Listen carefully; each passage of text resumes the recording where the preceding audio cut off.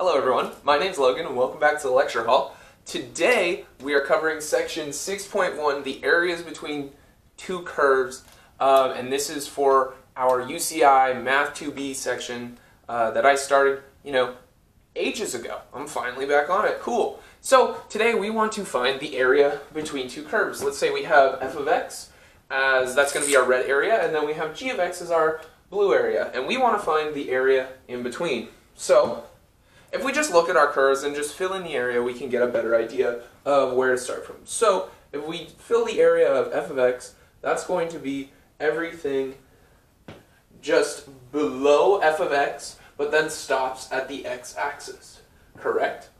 And then we look at g of x. Well, that's going to be anything below g of x and stops at the x-axis. So we'll get some overlap here, and it kind of, blue and red makes purple, and then we see, well, hey, it just looks like these are separate areas, right? It almost looks like we could subtract them, right? Because we have our red area and then our now purple area, or purple, I guess red and blue, and then red, and we just want red, but the red goes through the entire thing, so if we just get rid of the blue from it, then we have pure red, which is what we want, right? So it turns out all we really have to do to find the area is to subtract the two curves and then do integrals.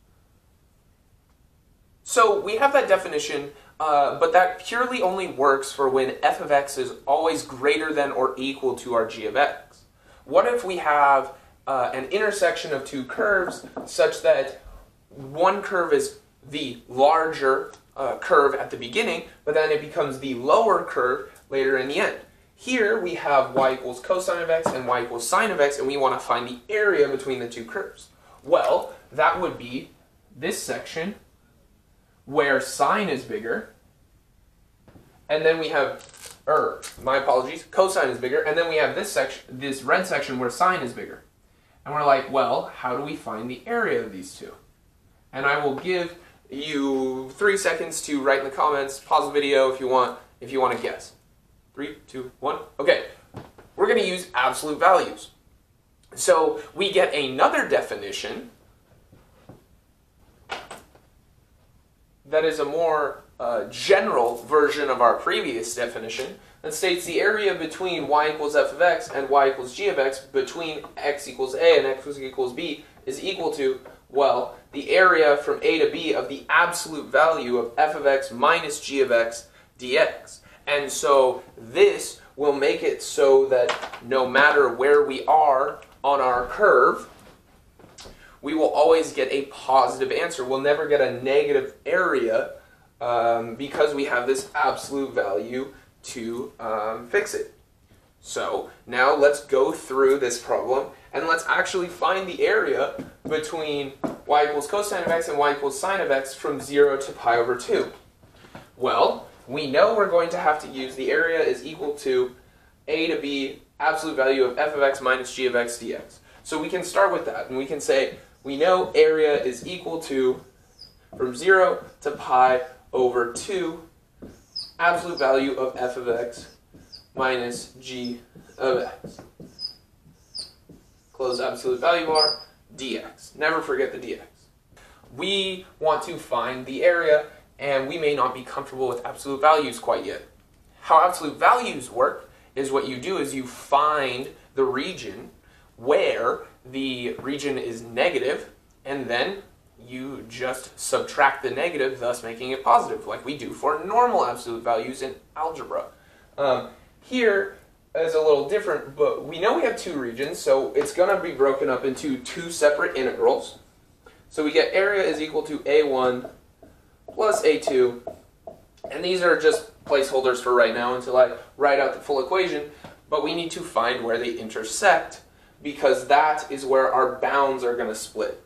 We have to find where they intersect to find where their bounds split, and we know, because we've taken pre-calculus before, that cosine of x and sine of x intersect at pi equals at pi over 4. So we can say our bounds split between 0 to pi over 4, and then from pi over 4 to pi over 2, and we just make this pi over 4 to pi over 2 region negative, and that will flop our, which is our higher curve and which one is our lower curve. So we can then find that the area for this equation is equal to 0 to pi over 2 for cosine x minus sine x dx plus integral, that should be pi over 4. I said pi over 4 multiple times and then wrote pi over 2 and probably said pi over 2.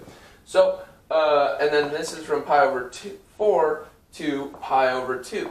And then we have to remember, oop, I put plus, but this would be a negative area if our y was on the bottom, right?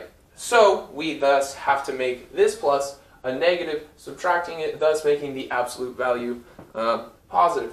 So we just plug the same thing in, cosine x minus sine x dx, and we can just do this integral. This is a very, or do these two integrals, I should say. These are very simple integrals. Well, we know the integral of cosine is sine, and we know the integral of negative sine is cosine, so we find that the area of this is just equal to sine x plus cosine x from 0 to pi over 4, and then this one is minus sine x plus a cosine x, because it's the same integral, it's the same function inside, and we just make that minus, so then it's minus cosine x minus sine x from 0, or from pi over 4 to pi over 2. And then we've all done pre-calculus before, so this is very easy to calculate our bounds. Sine of pi over 4 is 1 over root 2, or root 2 over 2, however you want to see it. 1 over root 2 plus 1 over root 2.